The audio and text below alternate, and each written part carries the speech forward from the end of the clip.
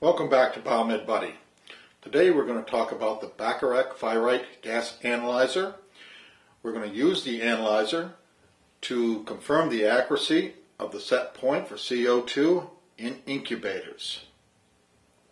First, we're going to talk about some setup of the Fyrite. We have two types of Fyrite, by the way. One is for CO2 and one is for incubator. It's the same Fyrite container, except for the fact that you're using different solutions. CO2 is red, O2 is blue. Today we're only going to be talking about the CO2. First, some prep work. First thing I want to do is I want to make sure that I have adequate Fyrite in my analyzer. You want it to be not less than 1 inch or more than 5/8 of an inch above the bottom of the small center bore in order to prevent scale zero adjustment. What we are referring to is that the red Fyrite solution, you want to have range so that you can move your indicator up and down so that you can zero it. In this case, we have plenty of Fyrite solution in it. If it was low, I would simply take a couple drops of water and add a couple drops of water to the top, which I'm not going to do. I'm just demonstrating that I would push the plunger down and add water. Since it's adequate enough, what I am going to do is I'm going to first push it down and vent it to atmospheric pressure, basically room CO2. That being zero, I am then going to move my scale so that it is, okay, not to get in your way, so that it is zeroed. Now, if I want to check this, what I would do is revent it, hold it upside down. By the way, it's good practice to try holding just the fins and then invert it. Notice that I'm holding it on an angle. That allows the Fyrite solution to flow a little better downward. And I'm going to do it twice. So I want to make sure I get a good atmospheric CO2 of zero.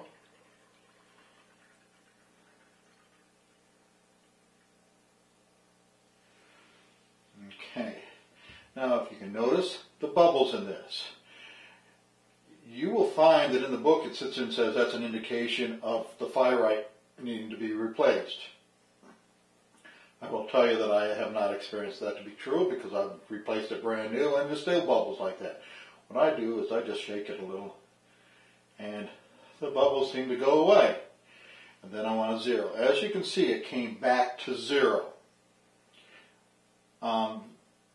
That's as it should be. This should always go back to zero for the most part after you've vented it to room air, which is essentially zero CO2. So I've got enough fluid and we are zeroed. I'm going to set this down. Second thing I want to show you is the sampling device. You have a ball. You have the connector that connects to the top of the CO2, which you just simply push it when you want to take a gas sample. And you have the side that goes inside the incubator. You see this cloth filter. That should be damp. So what I am going to do is simply remove the filter. Got a little water here. I quite frankly use distilled water. Squeeze out the excess and put it back in.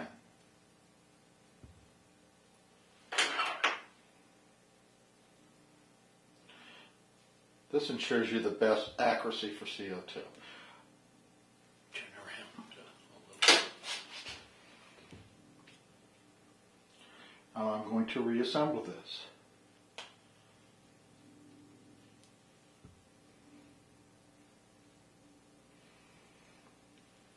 Okay, now let's take a reading. Well, first, before we take a reading, let's check the accuracy of this instrument. I'm going to check the accuracy of the instrument by breathing into it. I'm going to take a breath, try to hold my breath.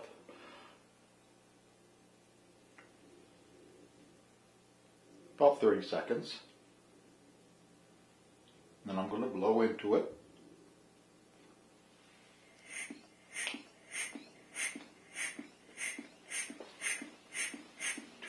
Turn around.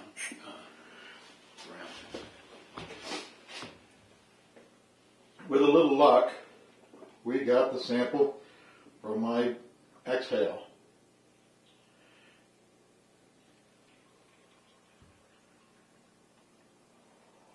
We're going to see in a second. All right, there you are.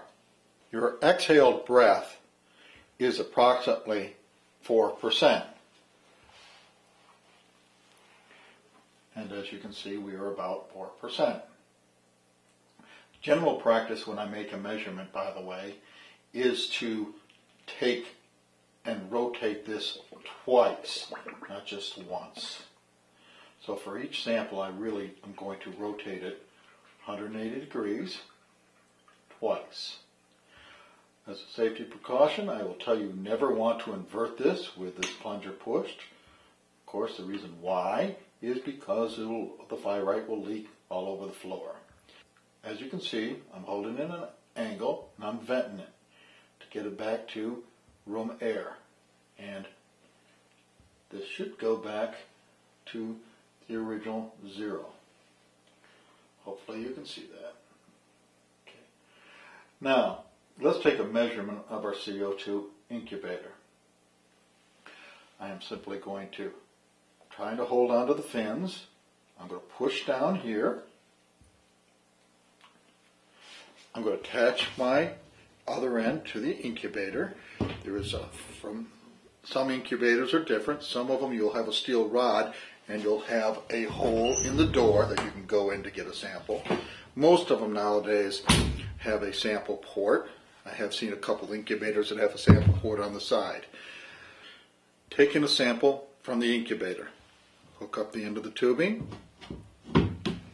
push down on the top, trying to hold onto the fins, push down on the top, 18 times, 1, 2, 3, 4, 5, 6, 7, 8, 9, 10, 11, 12, 13, 14, 15, 16, 17, 18. Now, as I stated earlier, for accuracy, what I want to do is invert this till all the solution has went to the other end, back, and again, note that I hold it at a little of an angle. Just makes your flow go a little bit smoother, as once.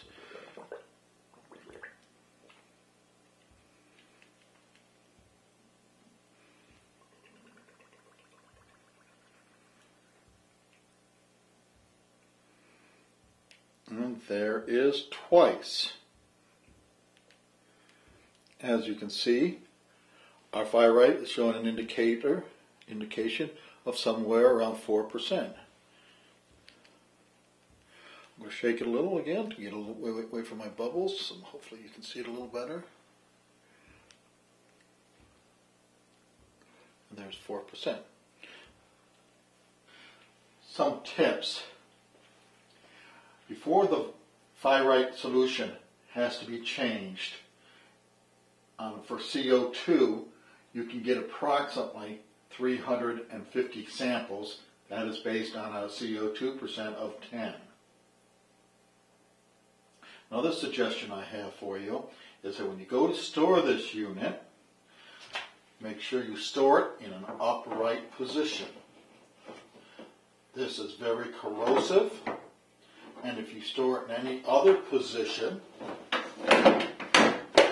what will happen is your Fyrite solution will cause the plunger to stick and it will be unoperable. Stay tuned for the next video, which we're going to be discussing the maintenance to the Bacharach Fyrite Analyzer.